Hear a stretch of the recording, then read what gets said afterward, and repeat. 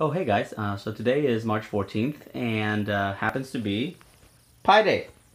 And in the spirit of things, since I'm a math teacher, I decided to make a little quick video and share my feelings about pi. Pi is an irrational number. It makes no sense at all. It's never ending and it's exactly like love. So, there are a lot of math nerds out there and a lot of people that have memorized the sequence of pi, and I myself happen to know all the way up to 3.14. That's because who needs to know more than that? Why?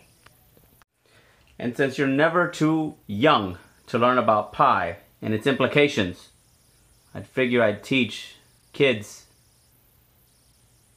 a very important lesson about pi. Ayden, you ready to learn about pi? Yes. You sure? Yes. And it's pretty easy, right? Yeah. You sure? Yes. You know all about it? Yeah. You like math? Yeah. You like numbers? Yeah. What's the biggest number you know? 100 million.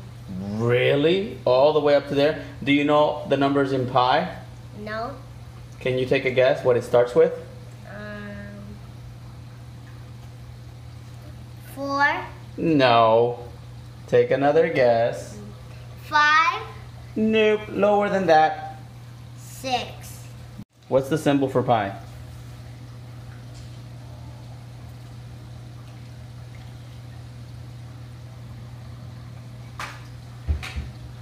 So as you guys could tell, they're totally clueless and lost as to the meaning of pi and what the symbol for pi is. Even though I was standing in front of them with this shirt on, it is what it is. And as a teacher, it's very embarrassing for me to live in the household with these children not knowing this stuff. So I have no choice but to use the most effective strategy that teachers have been using for decades to teach kids about pi.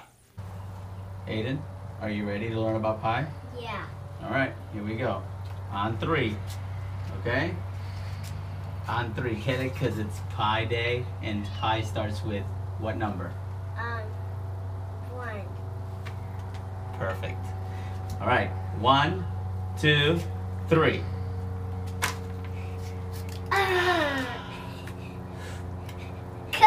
Next. Next. And pi starts with what number? 1. Awesome. Here we go. On 3. 1, 2, 3.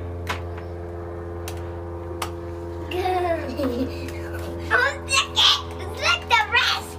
So, what did you guys learn about pi? Putting pi in the face. Yeah, putting pi in the face. That's it? Yeah. And what's it start with? 1. You got it. Okay, Everybody give a thumbs up. Say Pi Day. Pi Day.